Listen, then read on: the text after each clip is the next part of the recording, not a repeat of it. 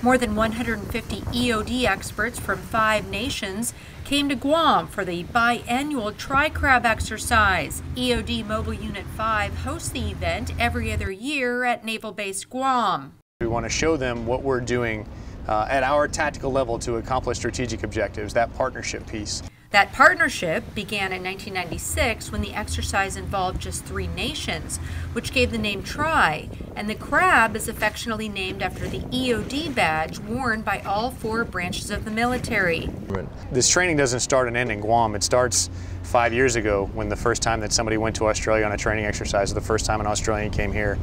Many here tell me they want to come back in 2 years for the next TRICRAB exercise. Reporting from Naval Base Guam, I'm Amy Forsyth.